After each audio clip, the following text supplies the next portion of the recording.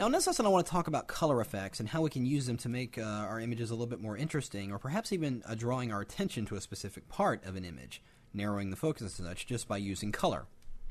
So what I want to do to this image is, what I like about it is the glasses, and I like the way the color is looking in the glasses, but I don't want to be looking at anything else. I actually just want only the color to be into the glasses as part of my layout here. So when I go ahead into the layers panel, I'm just going to create a new adjustment layer, and we're going to create a gradient map.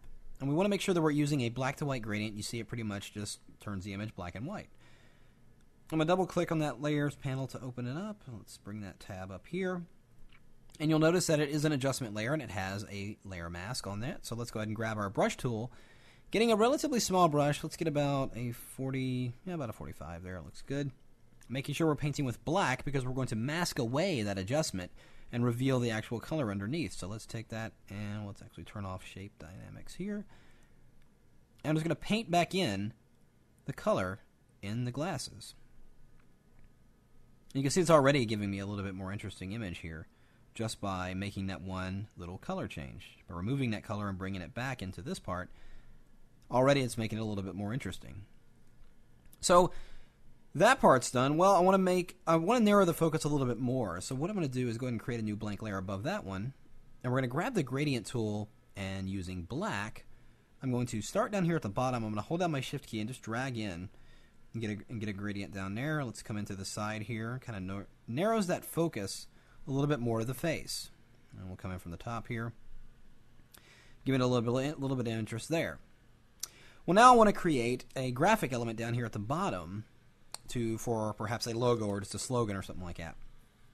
And I'm just going to do that with some very simple shapes and a very simple color. I'm going to go over here in the toolbar, grab my eyedropper tool, and I'm just going to click and sample this area of the color right in here where it's the brightest.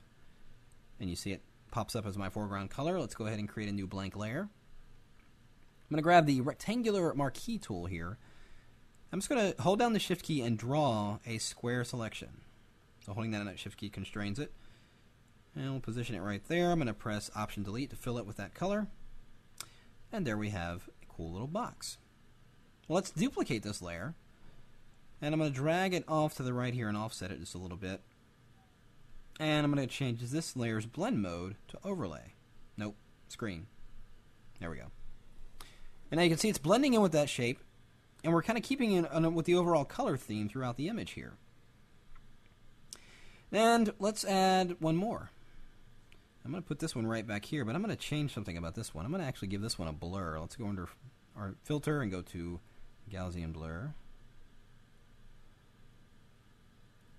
So it almost gives it a sense of depth in a sense, you know. So these filters and blurs, you know, that you don't always have to apply them to photos. You can apply them to objects to give your image a little bit more interest. Let's create a new blank layer. I'm going to grab that rectangular marquee tool again, and let's draw a box right across here. And that'll put that right about there. And again, filling with that same color, and we're going to set the blend mode to screen. I'm going to go ahead and create a layer mask on that, and let's take our gradient, foreground to transparent with black in the front, and let's just put that across there, giving me an interesting element there. So let's, I want to shift select all these, and let's push this down.